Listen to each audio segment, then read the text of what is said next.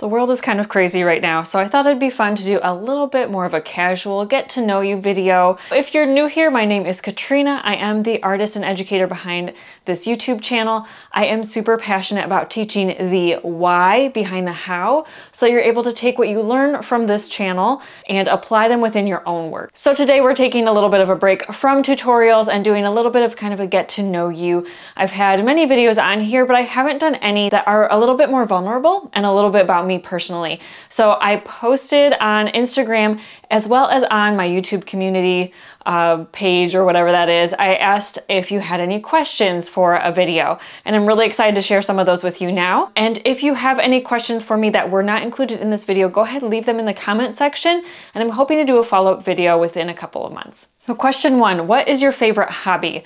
You could definitely argue that drawing is my favorite hobby. That is what I've always been drawn to do. That's always been what I do, you know, when I'm bored, or if I know that I'm going to be somewhere for a long time, I'm usually bringing a sketchbook and a pencil. Or if there's a napkin out and I'm, you know, waiting for the check to come, or, you know, whatever's going on, I'm probably doodling a little bit. And that's just really my passion. Outside of drawing and painting and just kind of the fine arts in general, I'm actually a pretty avid knitter. So this is my first project in 2 years.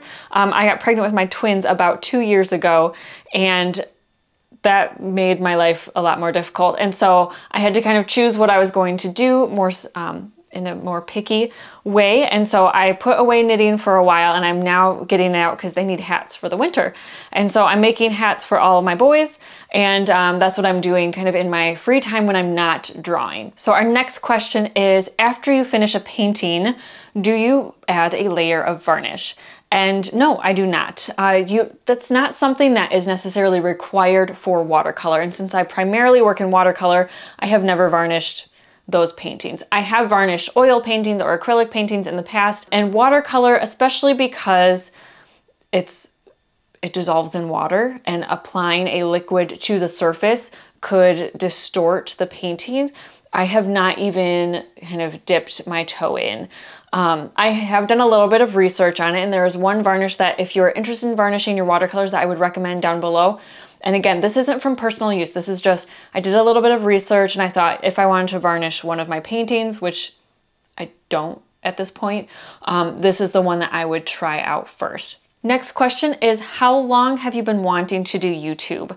So YouTube was a little bit of an accident for me. I was a fine art wedding stationer for a couple of years, and I found that blogging really helped to support my income and just getting people to see my work and to find my website. And so I was working really heavily on my blog as a wedding stationer again. So when I launched my first wax seal design, I wanted to go really big with the blog post. And so I decided to do a video together with a how-to tutorial. When we were growing up, my siblings and I would make videos together, and they were just super goofy, but I enjoyed kind of the nerdy part of editing things together and telling a story. And I've always loved blogging and teaching in that way. It wasn't really a thing like when I was growing up. I wasn't growing up hoping to be a YouTuber. I wasn't growing up hoping to be a teacher. And it's just something that's kind of happened naturally. It's a great way that I can continue teaching and doing some of what I love and sharing some of my knowledge with you guys. Next question is your family and friends supportive? And I'm assuming because it came from the same person as the YouTube channel comment, I'm assuming that, are they supportive of the YouTube channel? And I would say yes. My family has been very supportive of my business. My husband especially has had my back and really helped me out in so many different ways throughout this whole journey and this whole experience. And so yes, my family has been very supportive, and I think I'm really fortunate for that. Do you have any pets? No, I do not. I have 3 little boys, so I kind of think that I have enough on my plate right now. I'm not a huge animal person. I love animals. I love your dog. I also love leaving your dog at your house and going to my house. So for me, that is one of the things that people get the most angry with me about. Again, I love your dog. I love visiting your dog. I don't want to take him home with me. I don't know, that's just for me. So we will not have a pet. My husband also has a lot of allergies. And even though he grew up with pets, I don't think that we will have one in the future. I'm sorry. I'm sorry.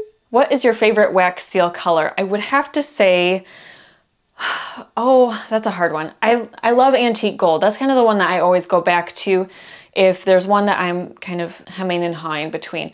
Antique white or pearl white, depending on the company that you're working with. I love that as well. I love kind of the metallic, the creamy white.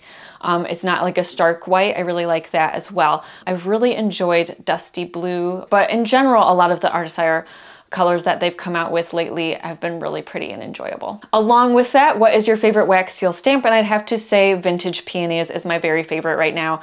I do have a soft spot for my own Botanical Initials. That was a longer project for me and I really enjoyed it. I think that they're perfect for weddings. And I created it right as I was kind of starting to leave weddings. So it was, what are your favorite flowers? I used to say peonies. I've kind of evolved a little bit. It's kind of just a little sidestep. I love garden roses and like the cabbage where like the cabbage style garden roses where they're all kind of cupped in. I love, love, love those. And so if you kind of look at my, actually, if you look at my work, you'll see those style of roses throughout just because they're my favorite to draw. I love roses in general. I even love like the wild roses that have less petals or, you know, like some that are a little bit more intricate. But I would say in the past couple of years, roses have been my favorite. Another high one on the list is foxgloves. I love foxgloves. I can't have them in my garden right now because of my little boys, but I do love foxgloves as well. Do you sell any of your artwork? Actually, yes. I will be uploading, if it's not already. If it is, I will have it linked down in the description. But I will be selling some limited edition prints of my artwork coming up soon. Some of it I've shared here in tutorials and some of it I've kind of just kept behind the scenes for myself. It's hard for me to sell artwork for a couple of reasons. It's hard for me to do both, to teach and to sell and to create things to sell, but then I can't really do a tutorial on it. And so then how do I teach it? Yeah, it's just kind of a whole mess. So I haven't had artwork for sale for quite a while. I'm excited to have it out there again and to be a little bit more vulnerable. And I hope that you guys enjoy it. If the collection is up now, I will have it linked down below. If not, you're probably looking at some preview images right now, and I hope that you love them as much as I do. Well, I hope that that was as fun for you as it was for me. I think it's fun to get to know each other on a little bit more personal level instead of you just hearing about color theory or whatever else we've been talking about on this channel. I do think it's a little bit fun to get to know the teacher behind the scenes and to see like what else we have in common, how we might differ, and how we can continue to learn and grow from each other.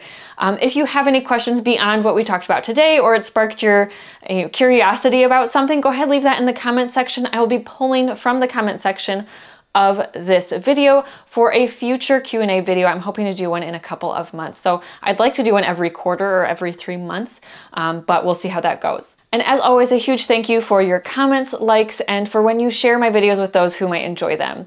And until next time, happy drawing.